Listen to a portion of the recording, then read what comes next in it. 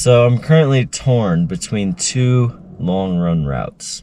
The first is A-1 Mountain Road, which I've run before, but it didn't exactly go well because I tried to make a loop. I couldn't find the right road that I wanted to be on, so the loop actually took me on roads that looked like no human had ever been because they were so rocky. The other road is Hart Prairie Road. Gone hiking around that area before. We're gonna flip a coin. Heads will be A-1 Mountain Road. Tails will be Hart Prairie Road.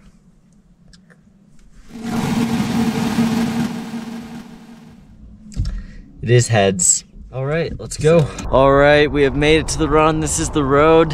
As you can see, the interstate's right there, so it is convenient to get to, but the first half mile or so are running alongside the interstate, so that's kind of boring, but it gets better after. Well, I'm ready to go, so here goes nothing. It's time for 13 miles through the Coconino National Forest on some beautiful dirt roads.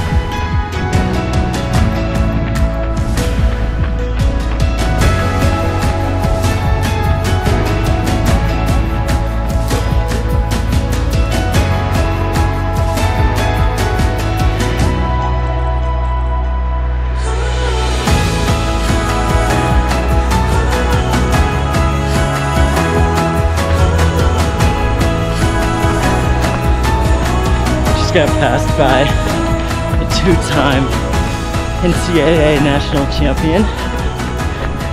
So I just hit 6.55 miles, so I'm gonna flip, turn around. But as I stopped, it's just nice just to take a second. It's just so quiet.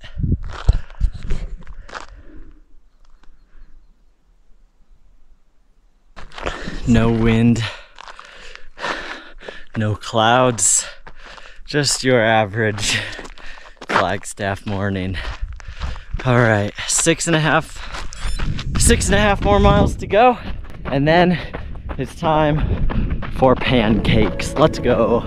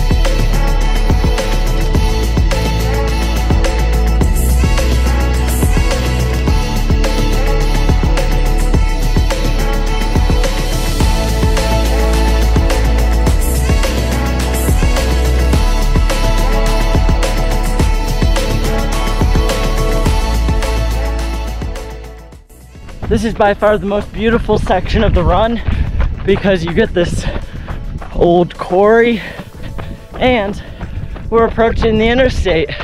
We'll get to run 3/4 of a mile next to the interstate. Not much better.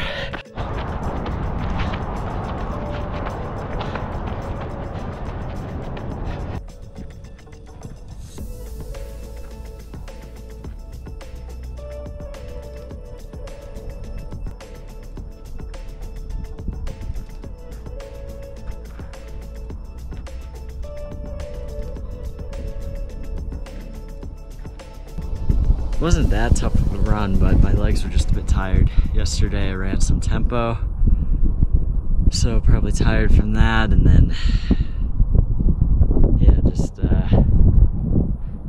it's been a big week of mileage. I think I'm at 60 right now after the long run. It only goes up from here. Actually, it's not true because next week I have a down week, and then it goes up from there. But solid run. Yeah, and you know, there's only so many ways you can make a 13-mile long run at a pretty easy pace interesting. And one of those ways is to show pancakes after the run. So let's go make some pancakes. I have a special recipe for you that I've been perfecting over the last few weeks. It's something that you might want to try at home. So that's it for the long run. Let's go back to the apartment. All right, everybody, back from the long run. Pretty worn out, hungry, and like I said earlier, it's hard to make a 13-mile run interesting when all I'm doing is going out for an easy long run. So that's why I'm leveraging my favorite syrup delivery device, the Pancake. By the way, comment below what's your favorite syrup delivery device. Typically, you know, the big three are pancakes, waffles, and French toast. So yeah, I'm gonna show you how to make a quick, easy, and pretty solid protein pancake. So first of all, you got a bowl here. You're gonna want a banana that's very ripe. I got bananas when I went to the grocery store like 10 days ago, and I intentionally left out a couple and chose to wait to eat them so that I could make them into pancakes. With the fork, you just kind of mash it up, you know, mix it up until it looks like that, and then we're gonna add 1 egg. So now just mix up the egg with the banana, and it creates an omelet that you would never want to eat. Okay, we're almost done. We only have a couple more ingredients. Now we have some oat flour. This is just oats that you put in a blender and it creates a flour. I don't really measure this out, I just kind of dump it in. Yeah, maybe like that much. So that's probably somewhere between a 1/2 cup and 1/4 cup. And then you're gonna want to take this white powder that you have and just dump it in. It's probably good. It's vanilla protein powder. Then next you want some salt.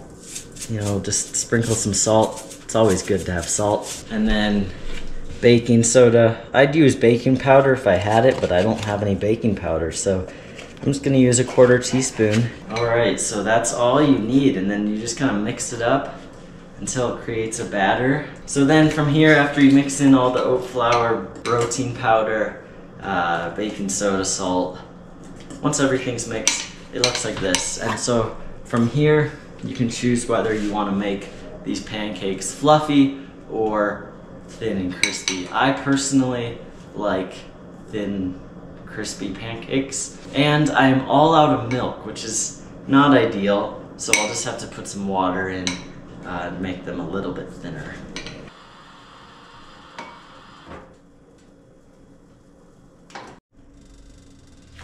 And there you have it.